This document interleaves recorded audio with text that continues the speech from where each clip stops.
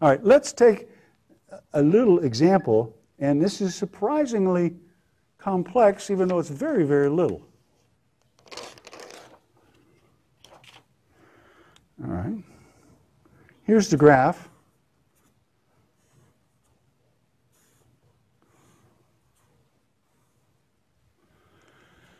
And I ask, is that a comparability graph? Yes or no? So let's run our algorithm on this graph.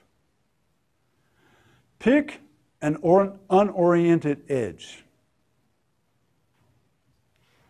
Well, there's bunches of them. Pick one. Top left, he says. Up or down? Down. Okay? Now, I'm going to stop right here. You draw that graph on your notes with that starting point and tell me all the forces that that choice makes.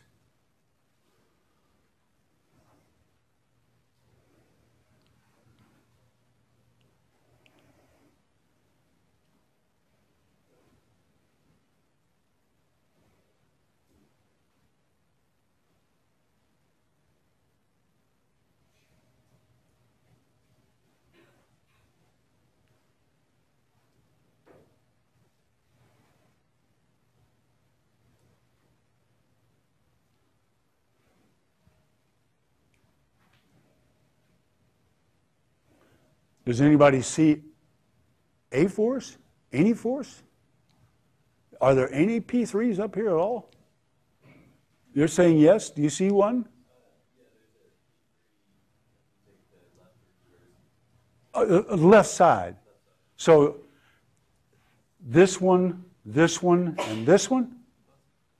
Okay, that's a P3 because that's not an edge. So that determines the direction on this edge. Okay, so I'll put it on there. All right. Any more forces?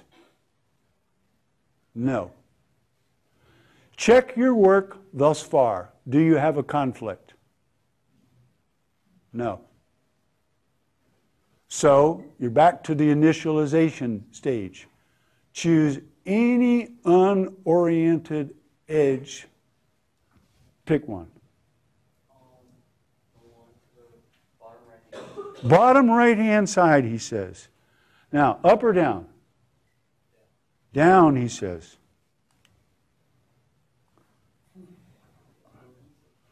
What does that force?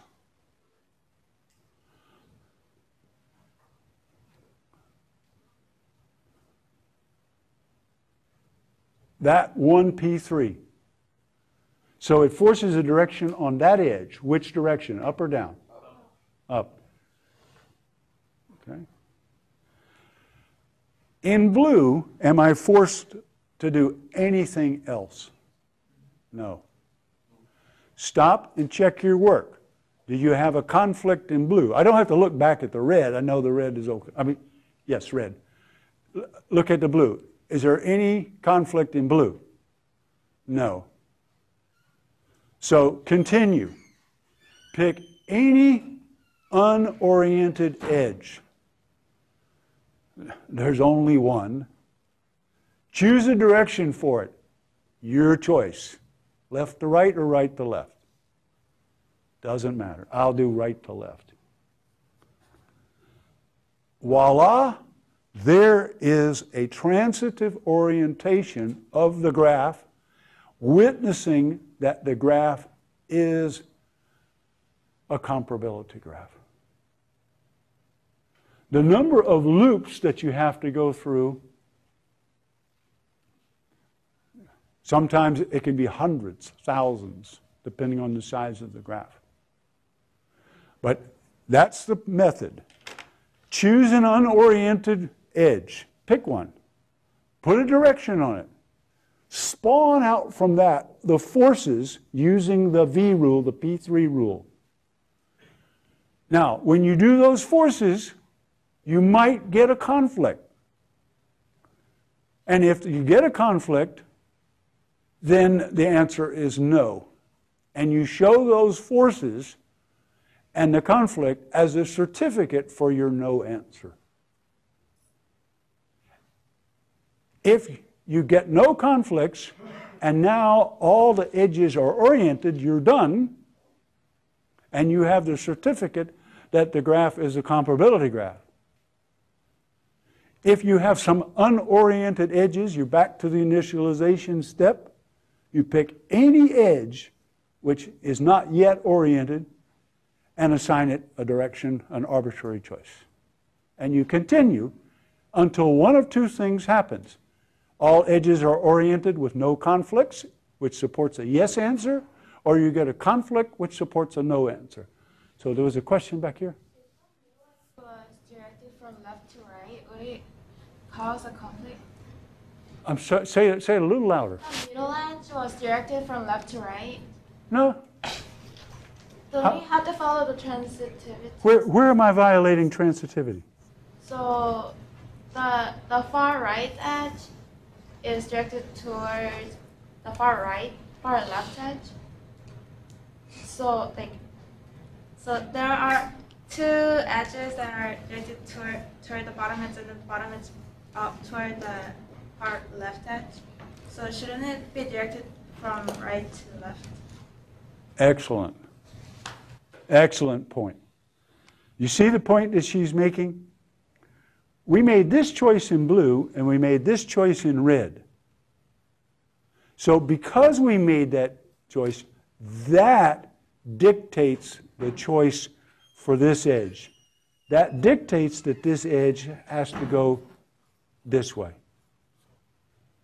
So on the notion of forcing, when you get to an unoriented edge, you can use your transitivity to close up the forces. So the point is that directions are forced by prior decisions. So if you get to the point where there are no forces, then you get a free choice. But you're absolutely right, the choice at that moment was not free. Question? Isn't it also the case that the choice, the two blue ones on the right are also not free? Because if they had been opposite, they would have been incorrect because there's a line joining them. So like if they had been facing both down. So let's see, you're saying that they had to be as drawn and they couldn't be this way? Yes. Explain to me. Oops, I left out a line.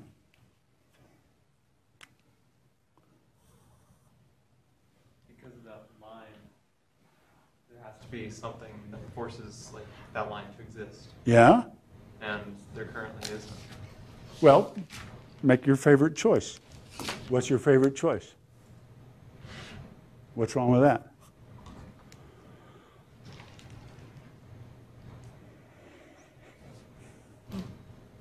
Okay, now, this is a very little example, but let me show you the posets that we're talking about. The posets are this,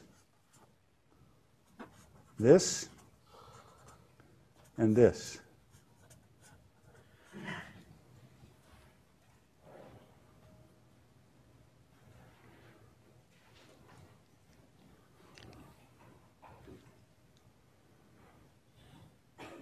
All three of those posets can have the same comparability graph.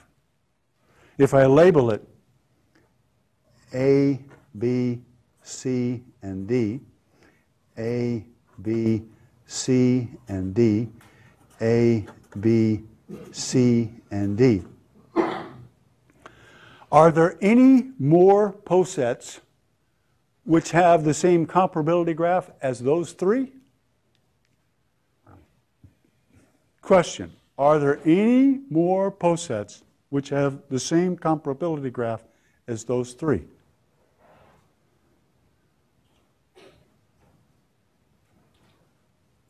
Yes, no? What about this picture right here? I labeled the one in the middle as C and the one on the top as D. What happens if you interchange those labels? Changes the poset. Does it change the comparability graph?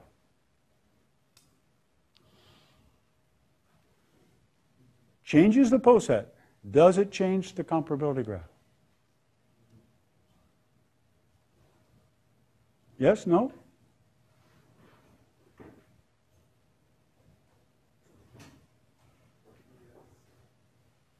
Yes, it changes the comparability graph? It might change the direction. No, comparability graph is just the graph. Has no direction. It would change the label on comparability. It would change the label on comparability graph. No. Doesn't even do that. Doesn't even do that. All of those guys have A, B, C, D as their comparability graph. If I want to emphasize that it's a graph, draw it like this.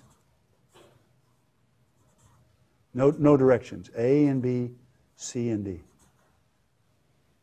All of those guys have that graph as their comparability graph. And you can interchange C and D. You can interchange C and D. You can turn this one over. So there's more. There's a whole bunch of them. Simple four elements, but there's lots.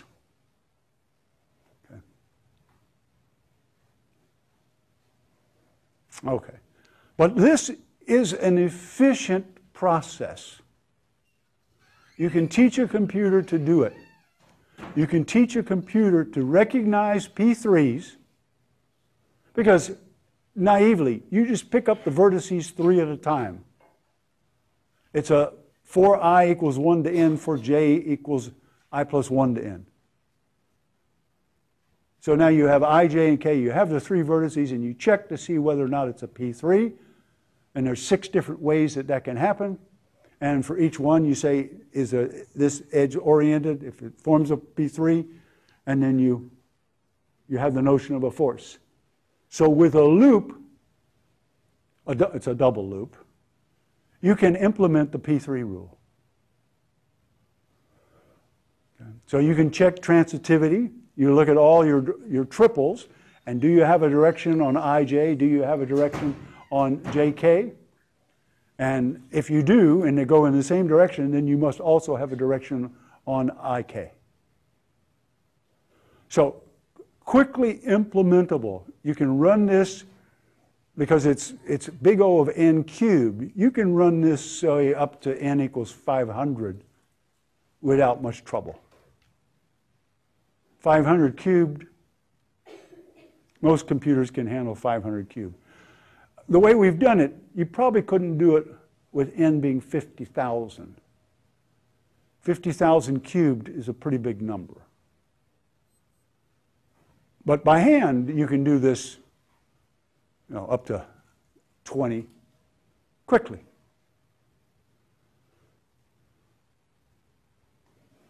Okay? Just to make sure that we're all on the same page, let's do another one. You tell me whether or not. Oh, question, yes? For that last, can you bring the last thing up? The graph all the way to the right, is that correct? This one. Yeah. You tell me. No. I'd say it's not. Where does that go wrong? You would have to have a line from the point all the way on the right to the point on the top. Because you're saying that those are comparable. Where? If you label them A, B, and C, I'll try to elaborate. A, B, and C. Where are D on the other one. D? What?